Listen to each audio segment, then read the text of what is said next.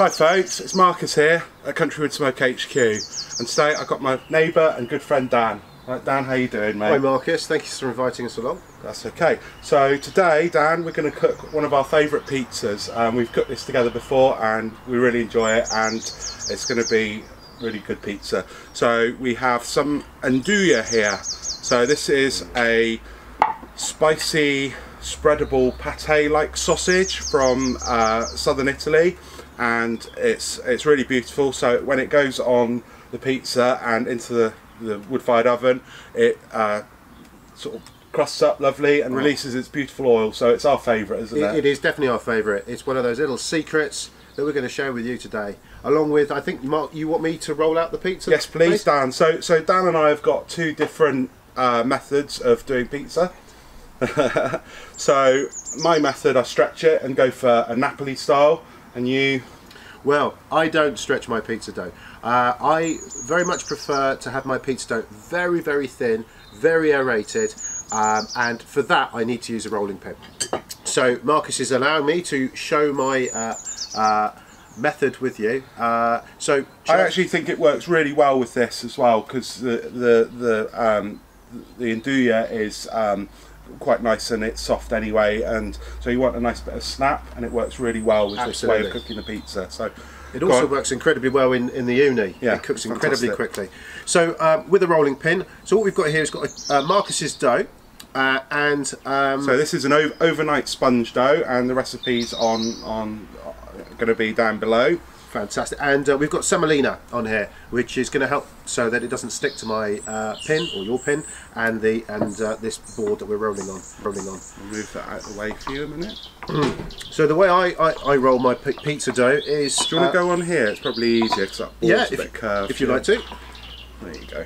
Fantastic.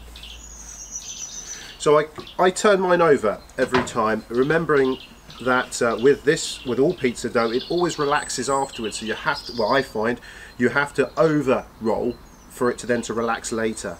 Everyone loves a round pizza, but with this particular method you're never going to get it perfectly round, but I think no authentic pizza base is ever exactly round. So that's quite a lively dough anyway. This has been proving for a couple of days, and it should be quite nice and relaxed, and quite a relatively easy dough to roll. So it's also not as sticky as my dough, the dough that I make, but I don't prove my dough. No. It'd be lovely at some point for me to be able to come back and do the same pizza perhaps, or a different pizza with my dough. Yeah, absolutely. If that's all right, Marcus. We've done lots of testing of pizzas, and lots of eating of pizzas and drinking of beer and cider, and we've got slightly different techniques, and I think they're great, and we cook some fantastic pizzas and drink some have some good nights drinking. So that's what it's all about. It is. It's the social aspect of eating pizzas is. See, so although you've rolled this, it's still got, you can see it's still got some lovely air bubbles in. So I think that's probably about as thin as we want to go for this particular pizza with the amount of dough you've given me. So should we get it on the peel? Yeah. Well, should we check the temperature in the Uuni first? That's a good idea, Marcus. Just see what it's running at. Make sure it's hot enough. We've got about 350. 350. Perfect temperature. So I think we've probably got enough semolina on the dough there for that to go straight on. Do you want to load it on? I will indeed. Okay. There we go. So how does that feel on there? Yeah, that feels nice. Excellent. So we have some of my passata mix. So this is passata with pesto mixed in. Ah, that's your famous base. Yeah, I like that. I like that too. You don't want to go overboard. I have a secret recipe for mine, which I will divulge next time I come round, Marcus. A secret recipe, that sounds good. It's very good. Your I think it's your wife's, isn't it? Well, or is it yours? I'd like to say we both came up with it. Okay, so it's your wife's then.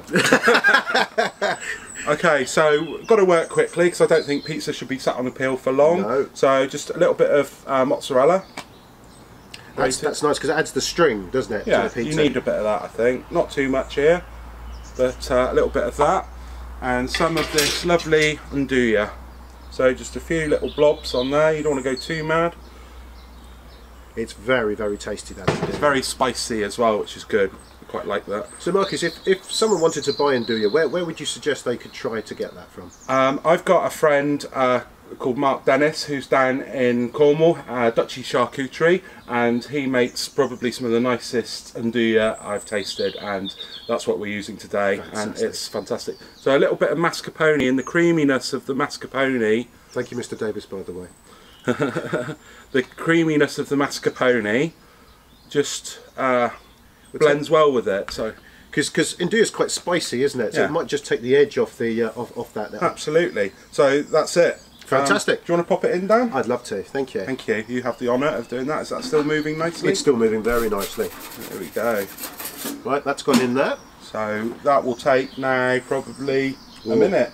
If that, absolutely. We've got to keep an eye on it in the Uuni, as I'm sure you all know. It's there's a lot of heat in there. And all the heat's at that end, isn't it, as well? So you need to turn it round, and we shall do that promptly, I guess. Well, let's hope we don't burn this one. We're on film. Yeah. I'll have a quick look.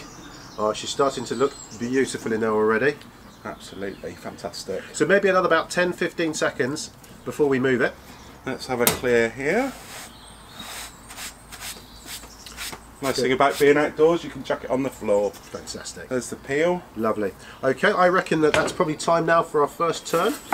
How's that looking? I think that's looking very nice indeed. So just going to go 1/4 of a turn every time. Keeping an eye on it. This semolina is absolutely amazing for pizza bases. Flour, you can use flour, but the thing about flour is it does tend to bind a bit when it gets a little bit damp. Yeah. Whereas semolina doesn't. And it's like almost like ball bearings. It just allows it to roll off the peel. You don't want too much on there, but just a nice bit of semolina. Right, we're going to go again. Probably a little bit longer on that side, but it's starting to go very nicely there. So this will give a nice crispy base to the pizza, which is what you like, isn't it? So absolutely. That and also the hopefully we'll get a nice aerated base as well, so that the base will have lots of air pockets in it, which will just add to the flavour. Right, I think we're done. There we go. That looks fantastic, mate. That's stunning. Look at that edge. It's beautifully leoparded. Nice crisp base. How's that base look? Oh yes. That looks fantastic, mate. Happy days.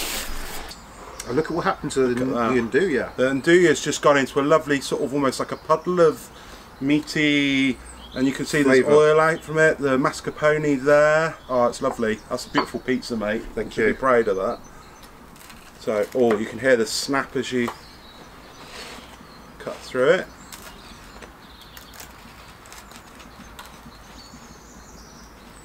There we go. I think let's have a... Shall we dive in? Yeah, go for it. Okay, I'll let you choose first. Go on, I'll go for this one. And I'll go for that one there. Look at that, lovely. And you can see that mozzarella there, the strings. Oh, it's got a nice base. It has, look at that, beautiful underneath there. Yeah, look at that, perfectly cooked all the way through. And lovely, let's have a...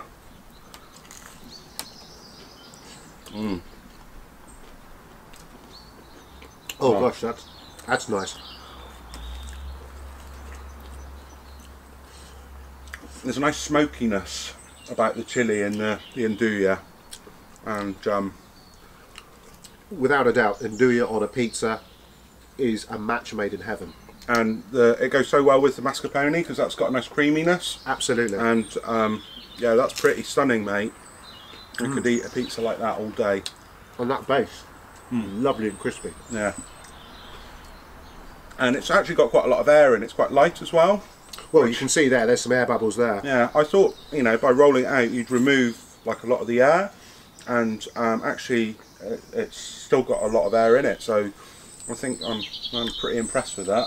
And you get a bigger pizza. You do, that's a bonus. That's a bonus. That is a fantastic pizza, so really happy with that, mate. Thank you, good job. I think we've nailed that, and yeah, thanks for joining us for this this pizza, and hope you've enjoyed it. If you like CountryWoodSmoke and you enjoy the videos, then there's a subscribe box down there. be really grateful if you could subscribe to my videos and to my channel. And yeah, hope you enjoy what I do. Leave a comment, let me know what you think, and it's really appreciated. Thanks, mate. We've got another slice here, and we've got a bit more dough to have a play with. So, fantastic. Yeah, thank you. Cheers. See you again next time. Thank you. Cheers.